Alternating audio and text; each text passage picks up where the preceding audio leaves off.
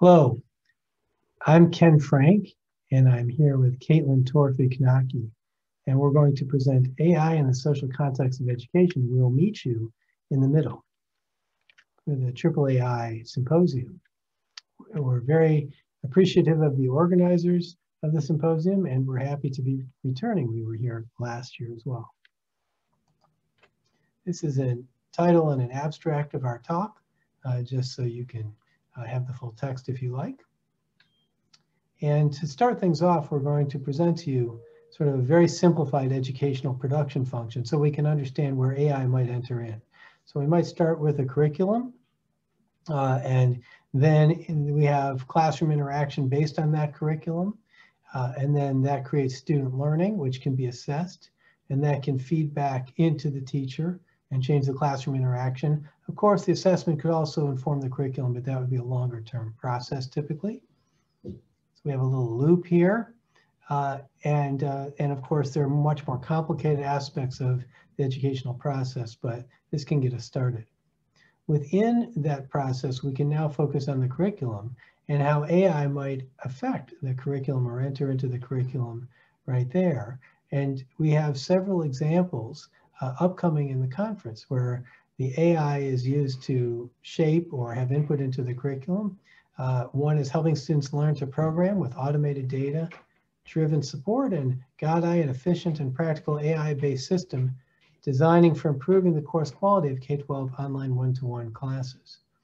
That's on March 22nd and March 23rd.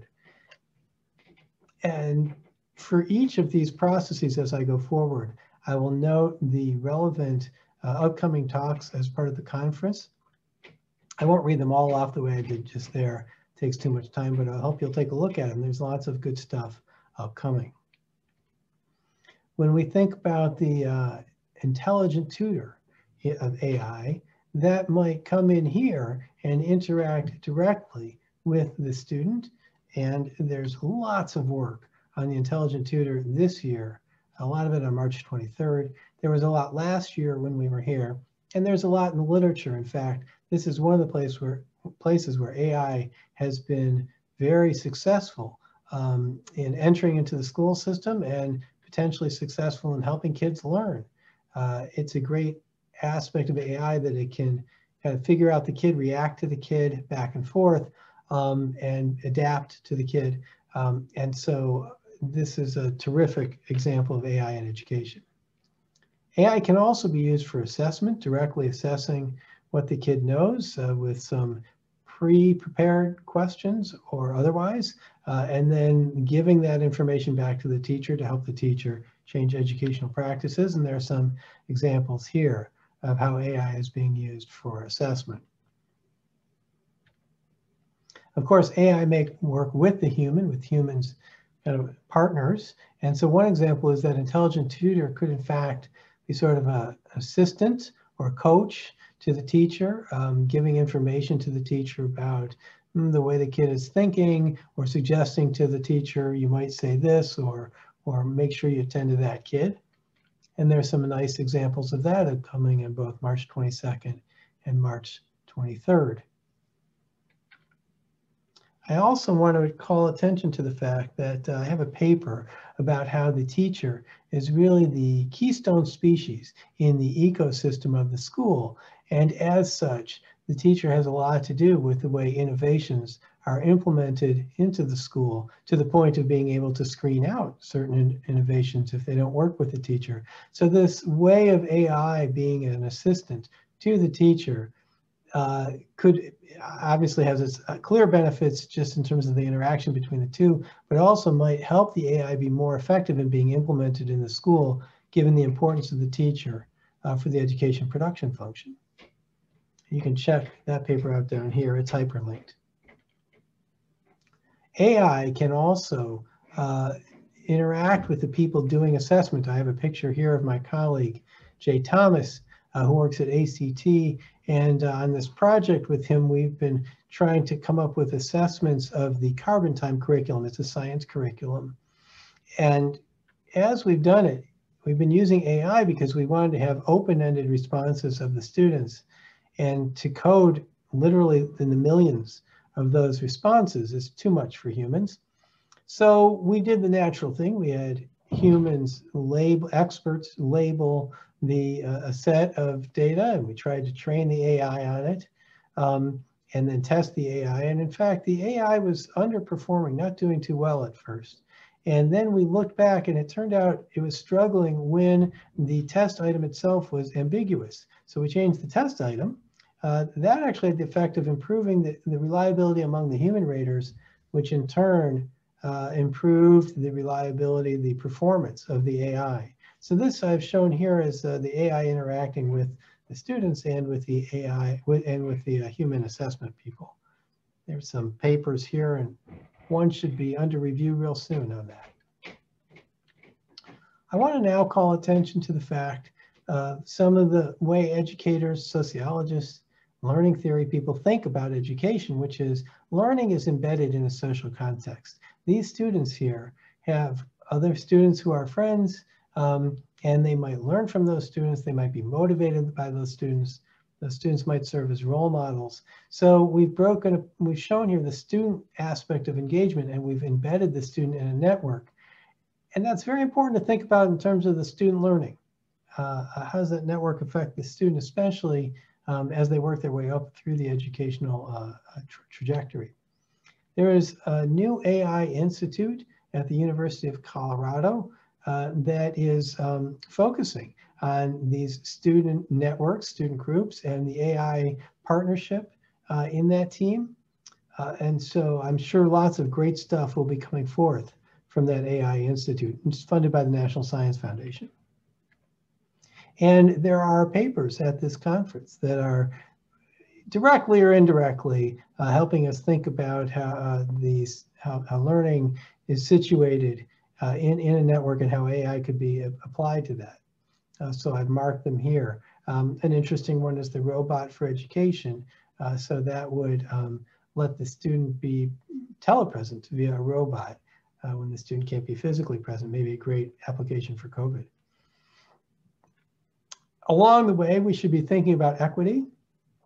And we can just ask the basic question, will AI reinforce or counter existing biases? So for each of the components that I mentioned above, the independent AI for the curriculum, the intelligent tutor and assessment, or with humans in the loop, the coaching assistant, and the assessment with the test developer, we can ask, is the AI going to reinforce the biases? So one clear place we might think about this is in terms of assessment. If the humans labeling the responses in the assessment, if the humans themselves have biases, and then we do supervised learning, the AI will reproduce those biases. My guess is that concept is familiar to a lot of you, but we can ask the same question throughout in the production of the curriculum. Are there biases there? Is it culturally representative? For the intelligent tutor, how does it interact in terms of language, et cetera? So we should be asking that question throughout, and there is an important talk upcoming on that concerns the equity of AI.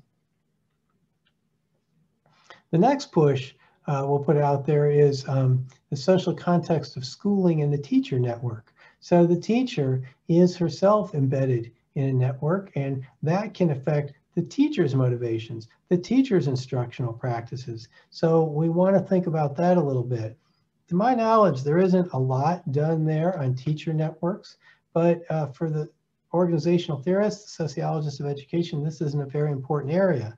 And so I'm going to give you a little bit of an example of what we do without AI, with the idea that it will help you consider what could be done with AI.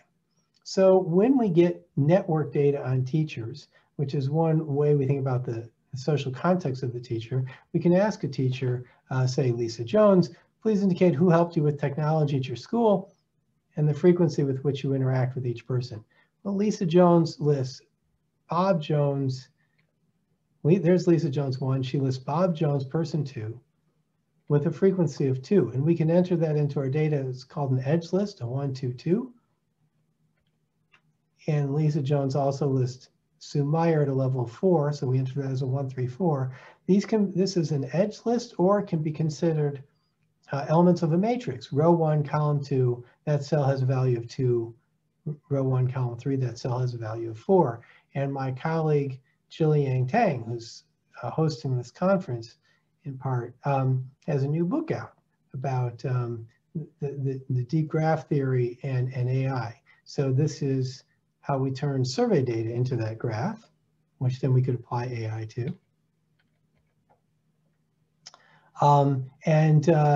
Here, what we want to do is measure some behavior of the teacher that might be related to her network. And then I'm going to put these two things together. So we could ask teachers in survey who help them use computers. And we don't just say, we ask teachers how much they use computers to help them. And we don't just say how much do you use computers or how much do you use any innovation. We ask how much do you use computers to do the main things of your teaching. Introduce the new curriculum, guide student communication, model an idea or activity. These are survey responses, and then we can create a mean response to this. And I'm going to show you now how we can put the network together with a survey measure of implementation of technology. And I hope it'll conjure some ideas about what you can do with the AI. So with the first, that edge list, who talks to whom, person one nominating person two, we can create a network visualization. Each dot here represents a teacher. Lines indicate who teachers listed as close colleagues in their network. And the thicker the line, the more frequently they interact. The coloring was done by my community detection algorithm or clustering algorithm. It maximizes the ties within the groups and tries to minimize the ties between the groups. What we see here is 5 groups, and the shapes here represent grade level. Grade 2 teachers here, grade 3 teachers here, multi-grade over here. And this is a little bit of code in R for running this sort of thing. And now we can take the same social space, if you will, defined here, and we can study the diffusion of innovation relative to that space. Excuse me. And so what we have here is that each circle, the size of the circle, now represents the extent of implementation of computers in the classroom at time 1. That's in 1 year, baseline year. And then the lines represent who helped whom with technology between time 1 and time 2. So you can see this teacher here was providing a lot of help to her other grade 2 teachers. And this teacher here is providing some help to those in her cluster, in her community, and outside, which is interesting. We can then understand the diffusion of innovations by tracking who changed their use of computers. These rings indicate a modest increase in use of technology in the classroom between time 1 and time 2. And you can see that teacher 2 helped these 2 teachers, and they in turn increased their implementation of the innovation. And here we can see teacher 20 learned from teacher 2 and was able to convey teacher 2's knowledge to other teachers in her subgroup or her cluster. And they had big increases in their use of technology. And teacher 20 also bridges down here and triggers several large increases in use of computers in the classroom through her interactions with them. So the story of diffusion of innovation in the school focuses on teacher 20, the bridging teacher. And then we could ask ourselves, can we study the same sort of thing with AI? Could we identify, if we had the pattern of interaction, could we identify the bridging teachers? Could we encourage them to play certain roles to acquire certain knowledge so that they can support the diffusion of innovations? So even given the potential of what I just showed you in survey, there's a lot we don't know. For example, we don't know the specific content of teachers' interactions, how they make sense of their interactions, how their sense-making translates to behavior, how their interactions relate to the curriculum. We don't know if access to resources and influence on instruction is equitable. All we know really is we can track changes in teachers' behaviors and relate that to who they interact with in the network, but we don't know all these deeper things. And we think that actually AI could be helpful. So we have, how could AI help? Well, in analyzing the specific content of teachers' interactions, we could analyze transcripts and video data of interactions. And AI should be very good for that. How do teachers make sense of their interactions? Like, how do they interpret that? I'm not quite sure how we would apply AI there. In terms of how teacher sense making translates to behavior, we could relate interactions to machine learning applied to videos of instruction. There's this project, the MET project, that has lots and lots of videos of teachers' instruction, and AI has been applied there and could be applied more.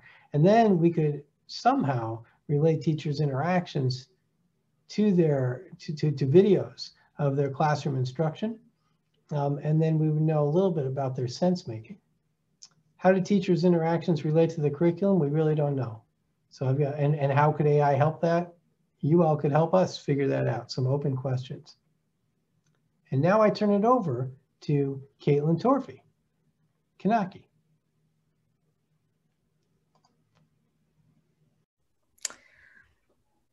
Okay, so going back to these questions here, I'm going to talk more about how we can use computational methods and artificial intelligence to address some of the questions that we cannot get at when we use traditional social science approaches.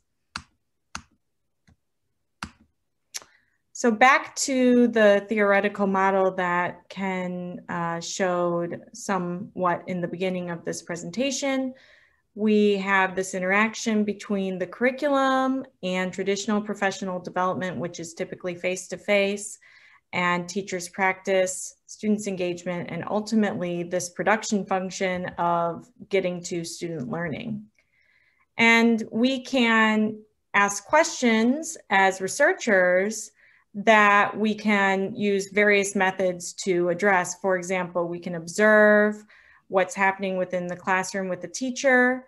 We can ask a teacher in an interview, for example, how are you planning your instruction? Tell me about what you do.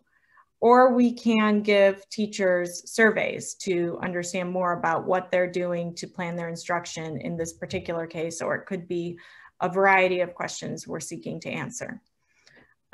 Similarly, as an AI, you could say, an AI could try to get at these questions, but the challenges of a human approach is, can we scale this? Can we scale humans going into teachers' classrooms and observing?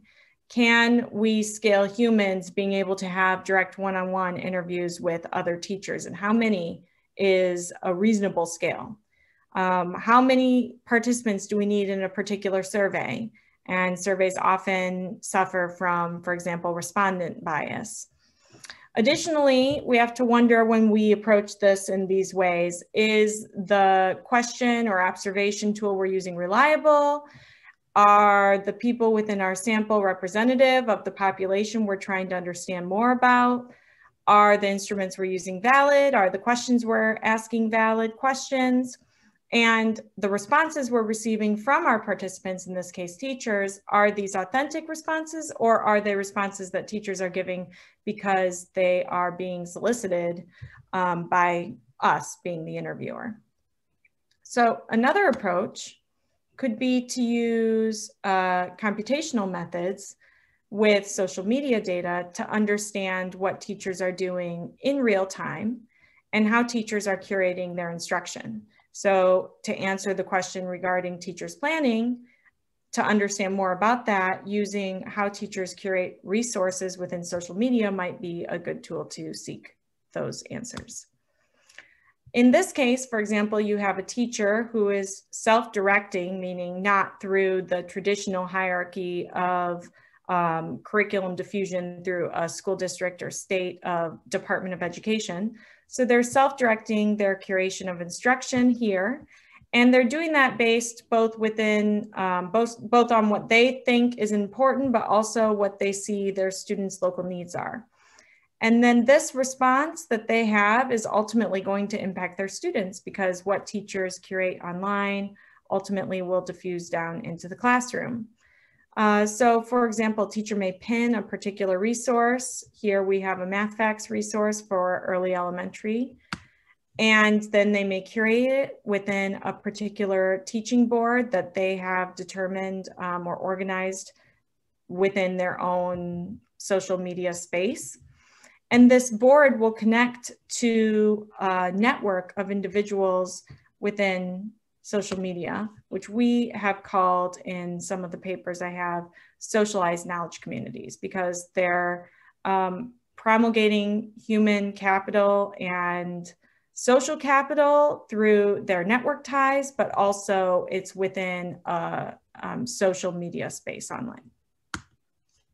So some of the advantages of using computational approaches to traditional education research questions or social science questions is we can observe them at scale. They're traditionally a little bit more authentic because they're being given by teachers aside from types of response bias.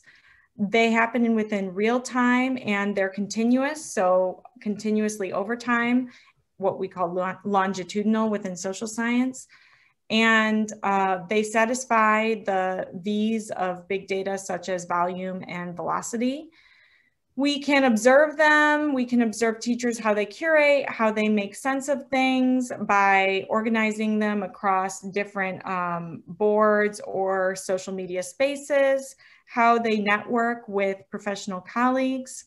But we still find challenges such as, for example, the data is unstructured. It's not built for education research questions. So we have to find ways that are credible to be able to structure that data and to develop causality without violating rules of confounding principles, for example.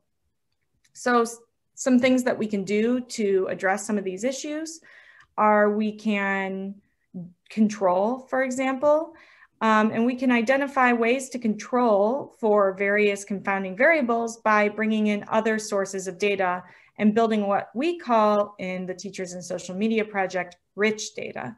So for example, we can bring in survey data that we do have of teachers. We can bring in interview data if we have interviewed particular teachers, observational data, and then also secondary administrative data such as the census data from the United States or particular state level census data.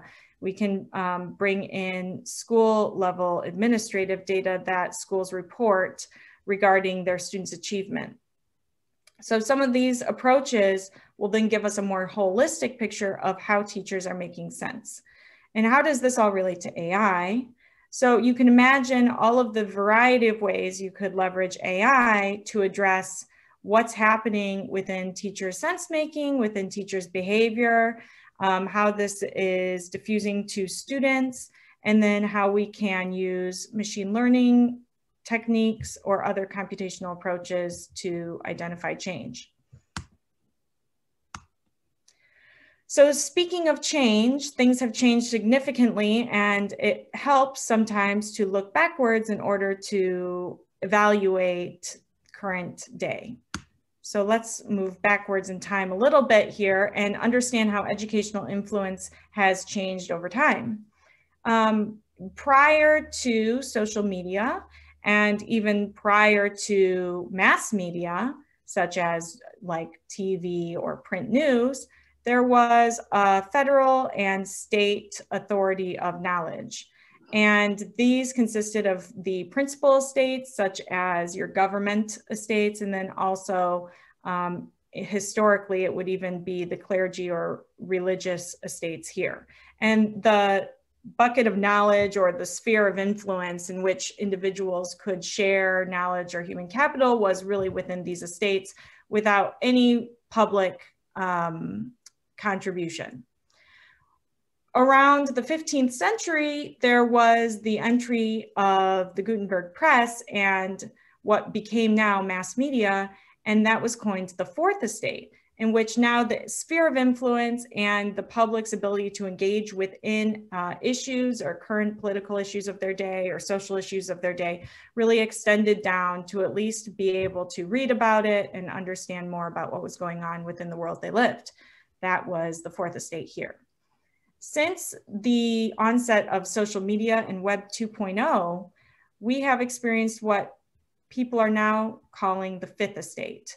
And this fifth estate is an ability for social media to allow networks of individuals, embedded networks upon networks of people, to come together and exert their influence for social change.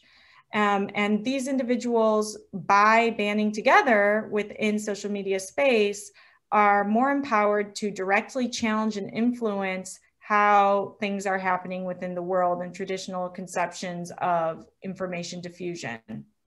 Within education, this means both challenging how curriculum change happens, or education policy and what education policies go through, etc. So the sphere of influence moves to encompass more and more individuals through time. So speaking about, okay, what is the specific content of teachers' interactions and how can we use AI to identify these interactions?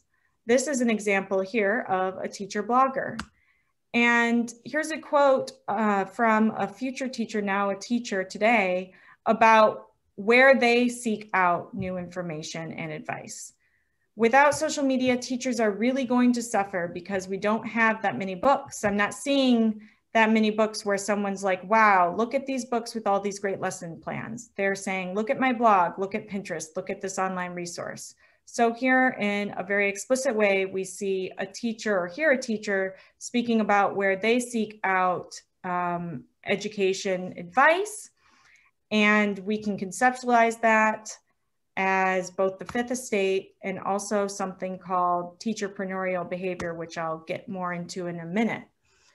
So we wanted to know at the beginning of all of this, okay, are teachers actually using social media? And if so, how often and where are they going? So we went back to our traditional social science approaches. And rather than just going on a social media space and saying, okay, I want to capture all the tweets that say teacher, that doesn't actually tell us of a particular sample, the proportion of individuals that are using social media for teaching. So we went a more traditional approach and said, we're going to sample teachers and then ask them, how often are you using social media? And so what we found is that 90% of teachers within our sample were using Pinterest, and 80% of the early career teachers in our sample were using it at least once a month, with over half of them using it at least once a week. And this resonated with other researchers from RAND and also from the National Council of Secondary Mathematics, which found similar results for teachers' engagement with social media. We conceptualized or theorized why would teachers be using social media using a social network approach. And so what we thought is that basically we could see the influence extending from the physical world to the virtual world and vice versa. And teachers may seek out advice from they may seek out advice from people that they're working with, the teachers within their school, or maybe teachers that they went to their college with that they might know in their professional relations. However, with social media and the online space, teachers can now seek out advice from a variety of peers across a variety of spaces. And this may influence their behavior and exchange of information. So how do teachers make sense of their interactions? Well, they use particular spaces for particular purposes. In our survey, we found that the platform was mediating and shaping how teachers were engaging and making sense of their resources they were procuring there. So for example, within Pinterest, we found teachers were both acquiring and sharing resources predominantly, while in Twitter, for example, teachers were using that mostly to stay informed of educational issues. Getting back to the teachers who are curating and sharing and acquiring information within Pinterest, we coined in a paper that I have in the American Journal of Education, this idea of teacherpreneurial behavior, or teacherpreneurs. So a teacherpreneur is someone who takes the initiative to find, share, and sell their materials or ideas related to their practice. And these teachers are doing that despite risks inherent with wasted time or effort or the potential quality of these resources.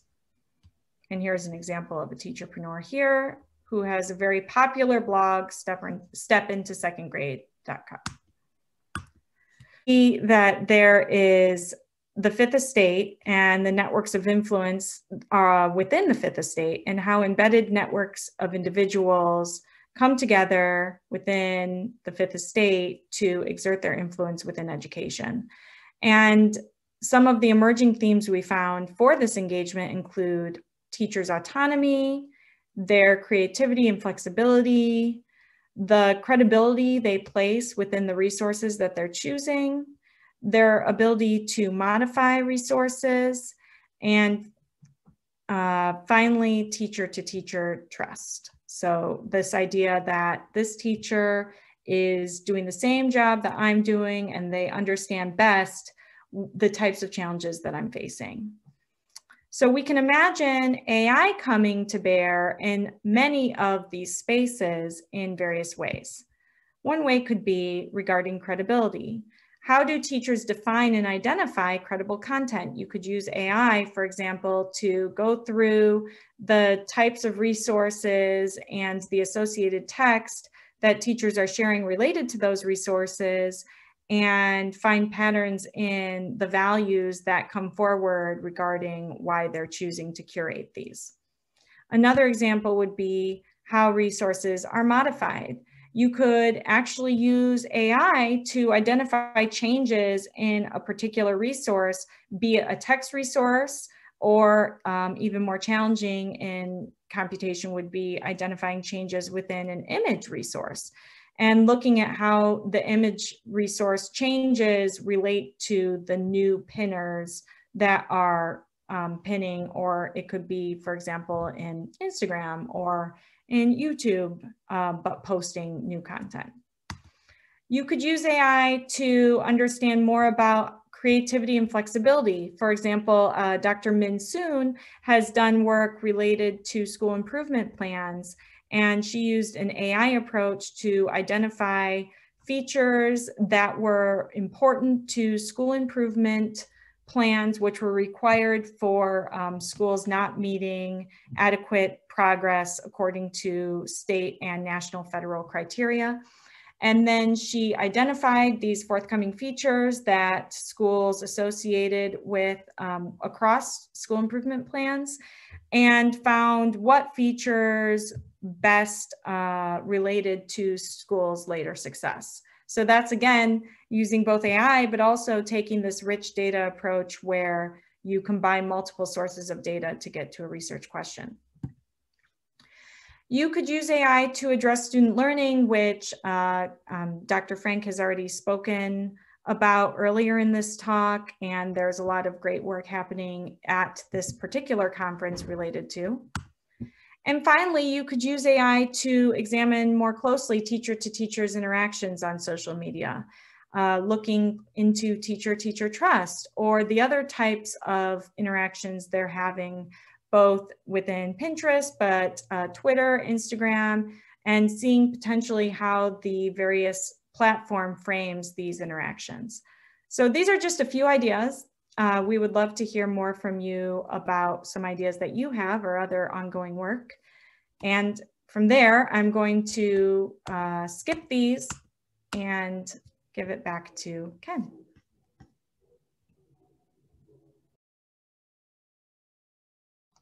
Great, thank you, Kaitlin. I wanted to just highlight kind of how we're thinking about this, stepping back. We have, our argument here is that there is a teacher network that is behind or that the teacher is embedded in. And there's a student network that the students are embedded in. And these networks affect the way teachers teach and the way students learn. And so we really want to push the AI community to help us understand what's going on in those two networks, because those two networks affect what happens in the classroom. The classroom, in a sense, is in the middle of those. And so if you advance the slide, so we say, we'll meet you in the middle.